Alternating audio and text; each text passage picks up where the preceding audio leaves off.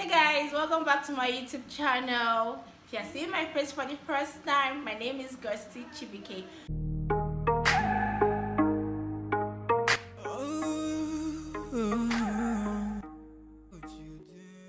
So how you guys coping? How you guys hanging in there? I know it has not been easy. It has not been easy for me too. In case you're hearing any noise from the background, you understand that everybody is at home. So please bear with me.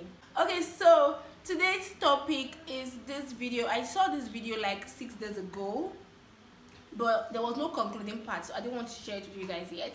But now there's a concluding part, so I'm here to share it with you guys. This plastic surgery hospital called MedContour, and when you hear the name contour in your mind, you're gonna contour the body and put it in shape. Lies, they are not. So apparently a lady called them out. She did Instagram live video and she called them out. She was even saying that if anything should happen to her, we should hold Dr. Anu of MedContour responsible, guys. So she did a video of where she said, if you want to do plastic surgery, if let's assume that you don't love yourself enough and you feel that this is not making me, if you feel like you need to change something about your body, do not go to Dr. Anu of MedContour. So I'm going to play the video for you guys to see. Want to do, love yourself, love your body. If you can still work on your body, fine.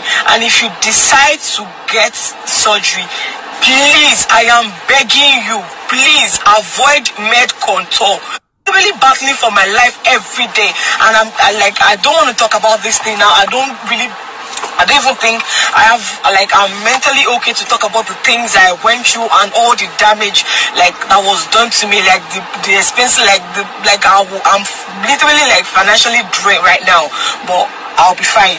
I'm okay. I'm getting treatment. I'll be fine. Okay guys, so that was the video. Like, the lady was talking with so much pain. I could feel her pain from the way she was talking. I could feel her pain, you know. Today, the federal government closed Dr. Anu's clinic. Apparently, people came out and started giving their own feedbacks. You know how maybe this thing has been happening since, and people are ashamed to come out and say, "Oh, I did plastic surgery and I'm not fine. I have a whole lot going on with me right now." Blah blah blah blah blah. Maybe because of some people are actually ashamed to come out and say they did plastic surgery. So Dr. Anu has been living with it, and I'm sure they must have complained to her, but because they didn't bring it out, they didn't call her out on social media. She's, you know, still going ahead and doing surgery for people, doing procedures for people, knowing fully well that she has lots of patients complaining about what she did for them. I think that's wickedness. So this girl coming out to talk about gave people the courage to come out and say, "Oh, I did my surgery with Dr. Anu and so and so happened." Like, I was seeing lots of pictures. Like, guys, you don't want to see those pictures. Oh my god, so terrible. I was seeing lots and lots of terrible pictures, injuries, hole in the stomach, like a whole lot. Like, oh god. And I'm like, is this necessary? So you don't know how to do this stuff and you are putting people's lives at risk. It doesn't make sense. It's not plain wickedness. When the federal government closed down the hospital yesterday, I'm getting based on so many complaints from people, I was happy, like, yes, you need to close it down, do proper investigation. Because when people started calling this woman out, she was still posting on her Instagram, guys. She was still posting and acting as if, all of you, nothing's gonna happen. I know what I'm doing. I know my job. Then few women that didn't show their faces came out to say, "Oh, I did my surgery with Dr. Anu. I'm rocking my body. I'm blah blah blah blah blah. I'm fine," and all that. Maybe she went to pay people to even come out and say that kind of. Maybe her friends, or the few people that managed to survive came out. Maybe she told them, "Please come out, make a video and write and say you did it with me and I'm fine." She even posted one video of a girl's body that she did, that the girl commented, "You did not do my body." See, if you want to do this plastic surgery, if you feel that, "Oh, I want to do plastic surgery," research, do your research. Be sure that if 1,000 people did this particular clinic, 99 came out successful. It's not child's play. It's not the one of, I think it's more affordable. I heard my friend said, my sister said, somebody said. Research on your own. If people are giving you places like, "Oh, I think you should go to so-and-so place, go to so-and-so place," research. Be sure that yes, you are going into good hands. Because either you come out alive, if you don't come out alive, you come out disfigured, and you're going to live with the rest. You're going to live with it for the rest of your life, regretting, asking yourself, why didn't I just stay with my God-given body. I'm not really a fan of plastic surgery for now, but you know, never say never. Maybe tomorrow I might get married after giving birth and I'll be like, oh God, I don't like my boobs no more.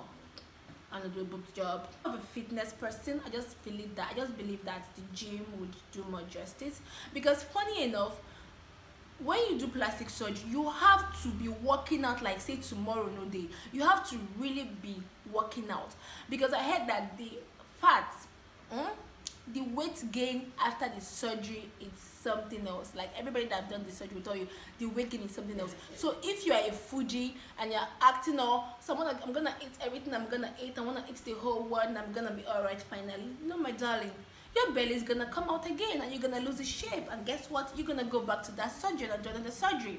Everybody wants to be Kim K now. If you are living in Lagos, before you walk from there to there, you're seeing everybody, big boobs, thin waist, big everything. And funny enough, most of these people are not even doing good jobs. You go and do plastic surgery and one side is bigger than one side, one bump may be looking like a box. So many disfigured people I see on Instagram, I see in real life, and I'm wondering, is this worth it? Straight to Dr. Anu, you know you don't have to do this thing. This is plastic surgery. This is people's lives we're talking about here.